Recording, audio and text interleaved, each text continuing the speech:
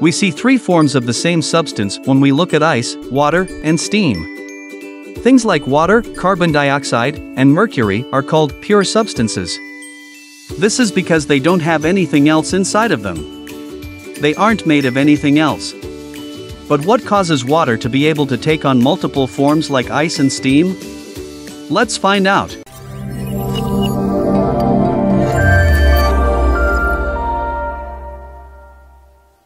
Imagine you have a block of ice. Now, let's put that ice into a frying pan or pot and turn the stove on. What will happen to it? Yes, it will melt and become liquid water. Now, let's keep the stove on. What will happen to the liquid water next? Exactly. It begins to boil, and after boiling, it becomes steam. Now, these are three different substances, but they are all the same thing.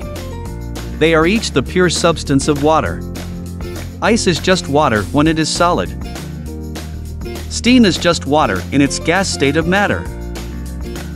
These are all the exact same thing. But what's the difference? Take a guess.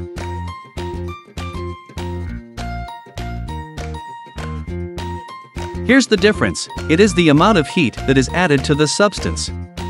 You see, adding heat to a pure substance causes something inside the substance called molecules to move differently.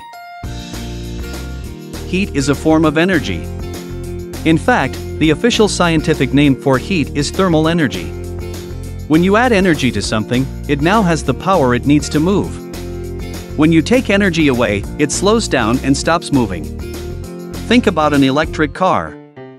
When you add electricity to the battery, it can move. When you use or take the energy out, it slows down and stops moving. The same happens to molecules. I'll explain what I mean, but first, who remembers what happens when you add heat to a pure substance?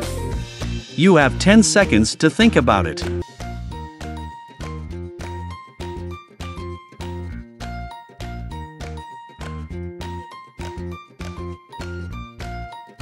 The answer is, molecules begin to move differently. Now, let's talk about the molecules in a solid such as ice. In a solid, atoms or molecules are closely spaced and may vibrate in position but do not change relative locations. The less heat energy exposed to the solid, the slower the molecules vibrate.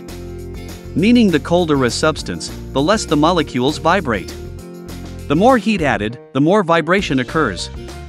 Vibration does not mean that the molecules are moving. They are actually staying in the same place, just bouncing back and forth.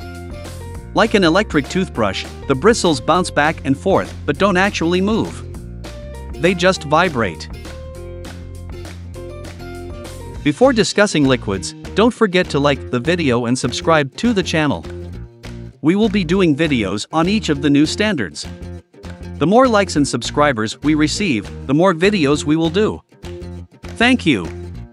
Now, back to the video. Liquids are different from solids.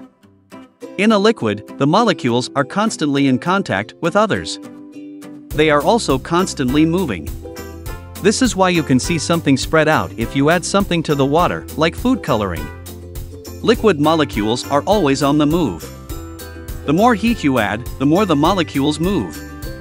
This movement becomes easily visible as the liquid approaches its boiling point. This is when the molecules change their behavior once again.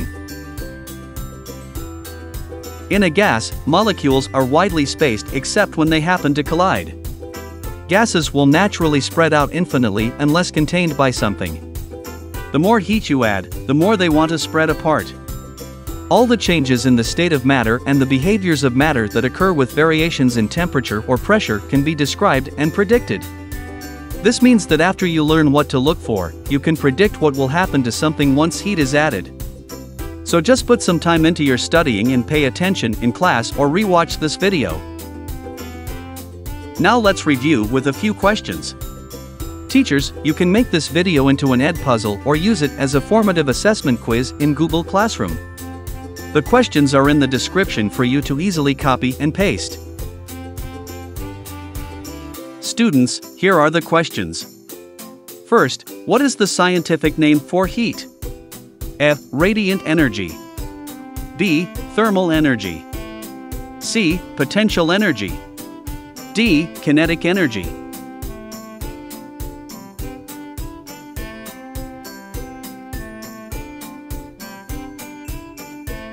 Second, what state of matter allows molecules to move freely and rarely touch each other? A. Solid. B. Liquid. C. Gas. D. All of the above.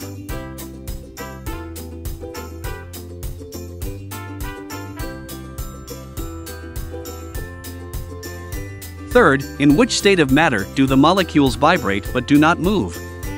A. Solid. B. Liquid. C. Gas.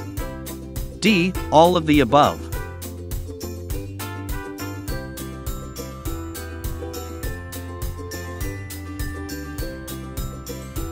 Fourth, in which state of matter do the molecules constantly move and touch?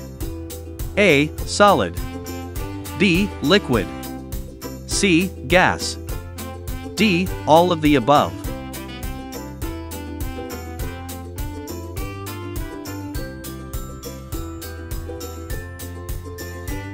Fifth and final, in which state of matter do molecules behave differently when heat is added? A. Solid. B. Liquid. C. Gas. D. All of the above.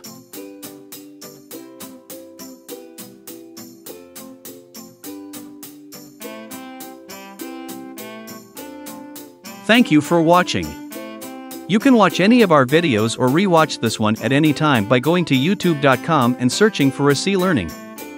Make sure the logo on the channel is the same as the one you see on the screen at the end of this video.